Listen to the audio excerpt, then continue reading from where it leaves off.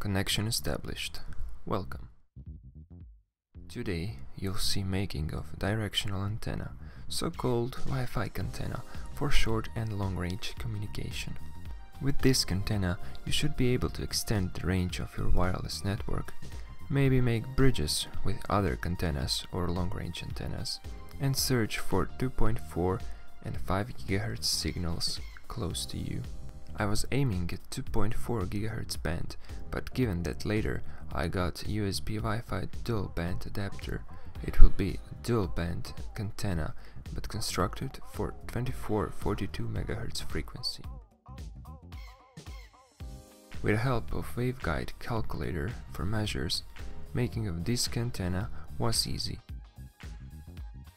Before we begin, let me just fast explain why this antenna should work better for long-range communication than a regular omnidirectional antenna that is part of almost every smartphone, laptop, home router and a similar device.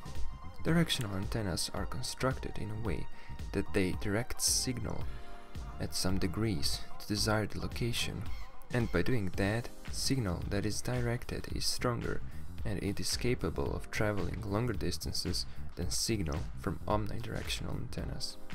If you can imagine it, in 3D, signal of directional antenna would look similar to Zeppelin. Of course, it depends on angle. Red color is representing stronger signal.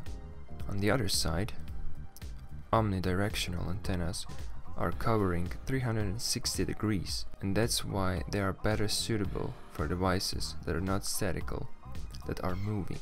But everything has its advantages and disadvantages, so signal from omnidirectional antenna is getting weaker and weaker very fast when moving away from center of antenna. In 3D, omnidirectional signal would look like a donut with antenna in center of it. In our case, we will direct signal with the help of aluminium can.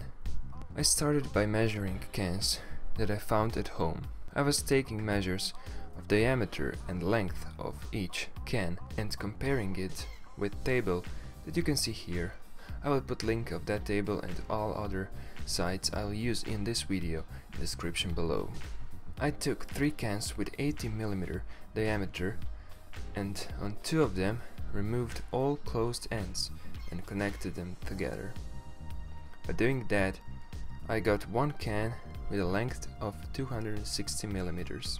Then, with the help of this nice website, I entered diameter size in and got computed measures for antenna construction.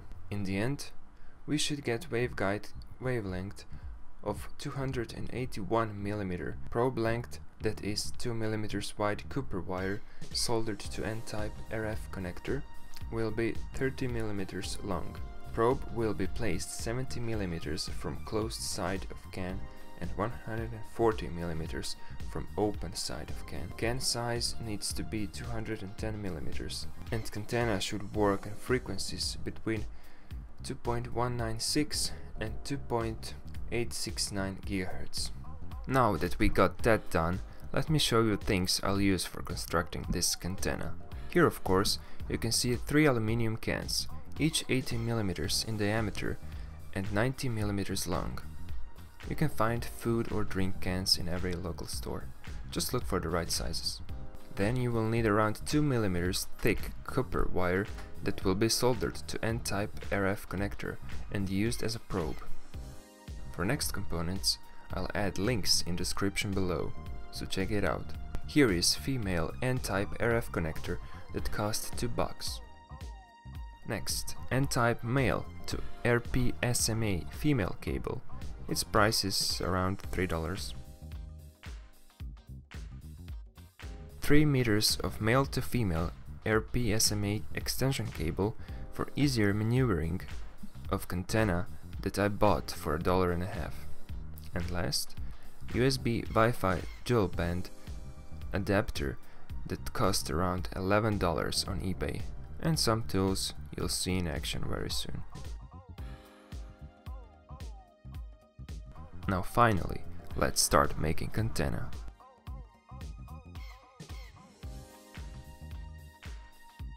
First, let's solder copper wire to N-type RF connector.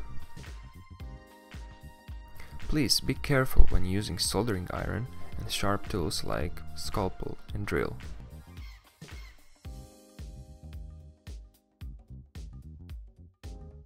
Second, I was using black duct tape to connect cans together.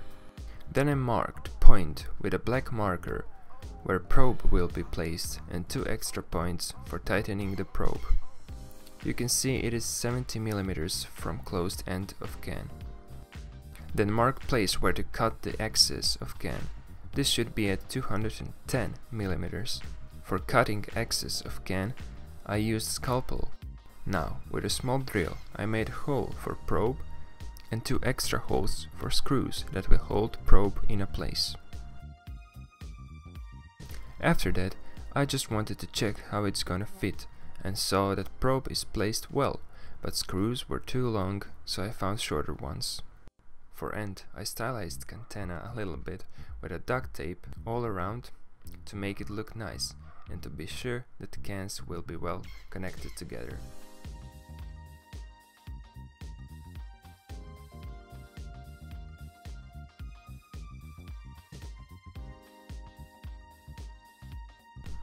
Now, let's connect everything and let's start testing. Connect N-type male side of cable to antenna. Then, add RP-SMA extension cable and on the end of it, connect USB adapter.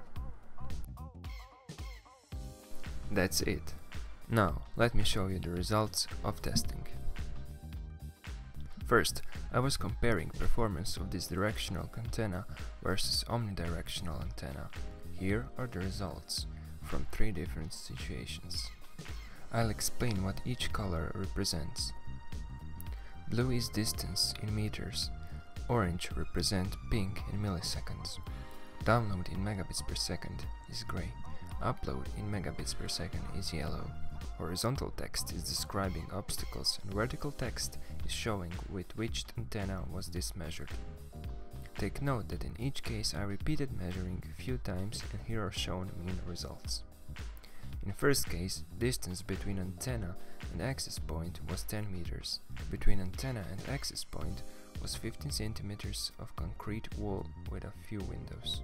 You can see that ping and upload results on both antennas were similar, while download speed was almost twice better using Cantenna. In the second case, distance between antenna and access point was 6 meters. Between antenna and access point was 60 centimeters of concrete wall. Ping and upload results on both antennas are again similar, while download speed was much better using Cantenna. In third case, where distance is 3 meters, all results are pretty much the same. Second, I also made a few measures to check how good is closed end of Cantenna blocking signal. I pointed closed end towards access point from distance of 10 meters and here are mean results.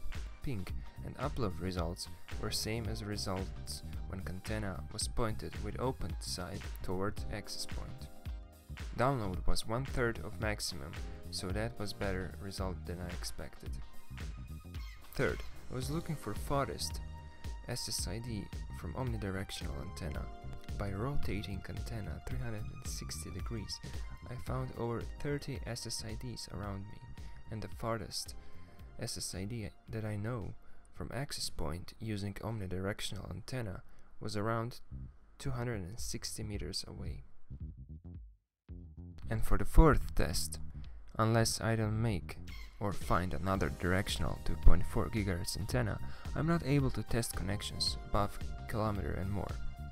I can see one local SSID of 2.4 GHz directional antenna from one organization in my town that is slightly over 4 kilometers away from me, in almost clear line of sight. But to access it, I should be a member of that organization, and until that happens, I'm unable to connect. Anyway, I strongly believe that I should be able to make that connection with this Cantenna. Important question is, how good connection would that be? Until I figure out something about it, I'll play with different projects. Expect results of this last, we can say unfinished Cantenna test, in future on this channel. And that's it. I hope you learned something new and found useful information in this video. If you enjoyed it, don't forget to like it, and if you want to see more content like this, subscribe. Good luck.